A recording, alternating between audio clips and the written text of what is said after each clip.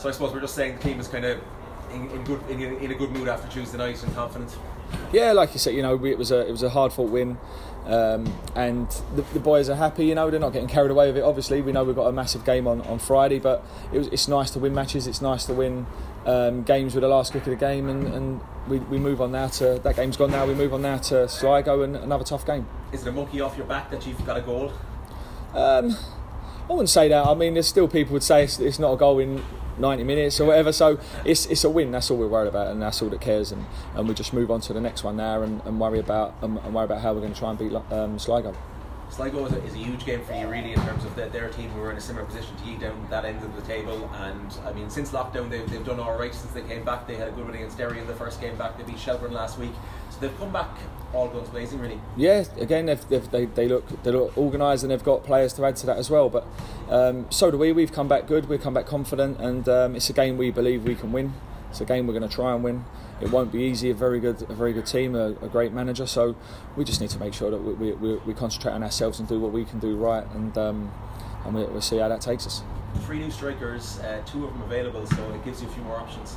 Yeah, it gives us options. We've said it for a while. We've been lacking in that area through injuries and whatever. So Keir Murphy's been playing up there. He's done really well. Works hard, makes good runs. So Ricardo came on what day was it? Tuesday, and shows that he can play up there as well. So that gives us an extra option as well. You think of considering Ricardo tomorrow night? He's definitely in consideration. He's put himself, like we always say to the players, the only way to cement your place in the team is to play well when you get your chance, and he certainly did that. In terms of injuries, I was chatting to Garrett Morrissey on Tuesday night. He was saying that he's on the way back. He was hoping that he might be alright for Friday. I saw him training there. How's he looking? Yeah, he's. I mean, obviously he's been out for a while. I think it'd be a bit of a stretch to ask him to start the match. So hopefully he'll be available for the bench. Obviously Corey Galvin didn't make it. And it's a little bit worse than what we thought it was, so he'll be missing, which is a loss to us after his performance against Waterford. So, but it's that stage of the season. Players are getting knocks and players are getting little pulls and stuff like that. So, every club's got the same problem. So we just have to roll with it. Because of Tuesday night, Neale, the 120 minutes plus, can we expect that there will be a few changes in the team on Friday? I don't think that we've got the luxury to really rest too many people. It's a game, like I said, we wanted to win Tuesday, but we want to win Friday as well. So we'll be picking the strongest team possible. There will be changes. You're right, people have put in a big shift, and even the game against Waterford on Saturday, it was a really hot day. So some lads have played that and 120 minutes or at least 90 minutes on Tuesday so early on in the season. It's mad when you think about it, but they've had to do it. So no, there'll be changes. Yeah.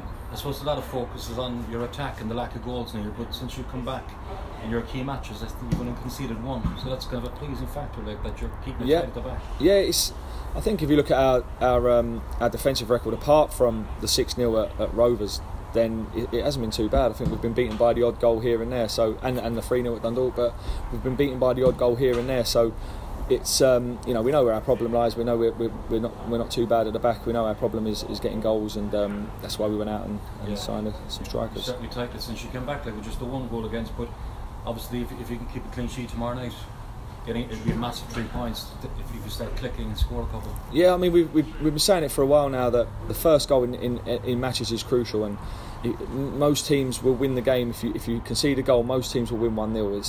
It's the league it is. It's a lot of games are very close. Like out of our games, nearly every game has been 1-0 either way. So a lot of the games in the league are 1-0 or 2-0. But you get the first goal, it's crucial. And unfortunately, in most of the games we've played, we haven't been able to nick that first goal. So hopefully this weekend we can address that. We get the first goal, and then we'll see what happens then. Yeah, that's interesting. Like since you come back, knowing that there's only a lot less games to play. Is there a different approach to matches? Is there a different pressure on it? We must win this. Must not lose it. I think would be the biggest pressure on us.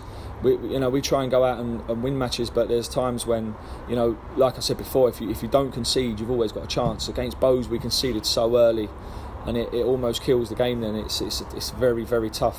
If you score first, then who knows? The opposition start getting more nervy. They start having to come out and attack you, leave spaces at the back.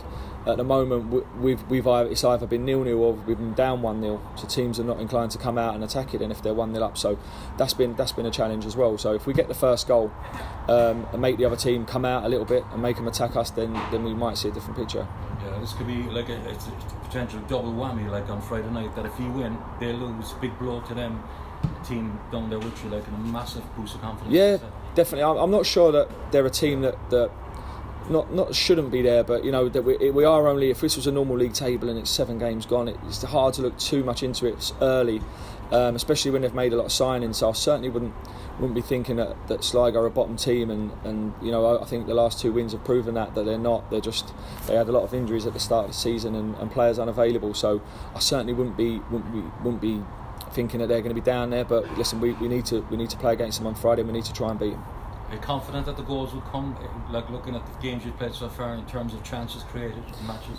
No, we haven't created enough chances, but like I say, there's many factors to that. I think that, you know, having a presence up front and a different type of striker up front will help us get up the pitch a little bit more, and our attacking players then will have confidence that they can get in and around the striker and get forward a little bit more and beat the fullback or the defender. So I think it's a lot of factors, rather than, we certainly don't go out to not concede and not try and go forward. I think there's, with a bit more presence up there, a bit more experience up top, then maybe that we can get up the pitch a little bit quicker.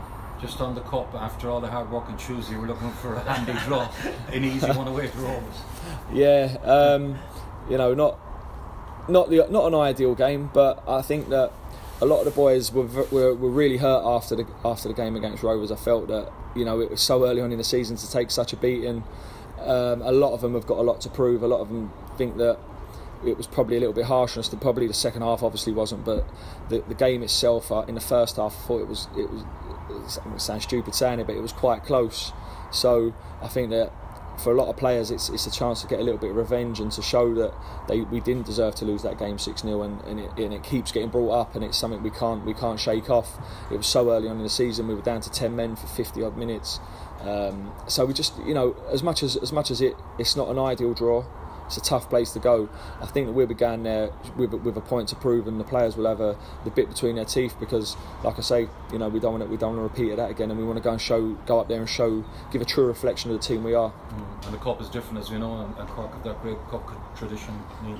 Yes, thanks, Trev. Yeah, the club have got a great. No pressure, no. Yeah, I mean, even, you know, I played in a cup final for Cork, and obviously we didn't win it, and you know, we still had a great celebrations, and people really do love the cup competitions, and obviously they've had great success in getting to finals and winning it. So yeah, we're aware of that, and all the players are aware of it as well. And you know, everyone would love a day out at playing in the cup final at the Aviva, so we'll give everything we've got. We'll do our best. We'll put our strongest team out to go and try and get a result. And but like I say, we could be dreading it, or we could face up to it and say, this is your chance. That you've got a point to prove now. Go and show everybody, especially people in Dublin, the true team you are.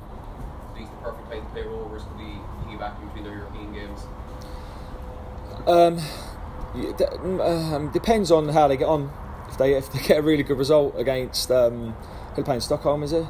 It's a Finnish team, I think. Yeah, a Finnish team. Yeah, so if they get a good result against them, then who knows? I mean, they've got a big squad up there, so he'll be able to rotate the players around, and they'll all want to be involved in the European games, I'd imagine. So they're not going to play a team that you know are not capable of beating us. So it'll be a strong game. So I wouldn't look too much into the fact it's sandwiched between 2 European games. No.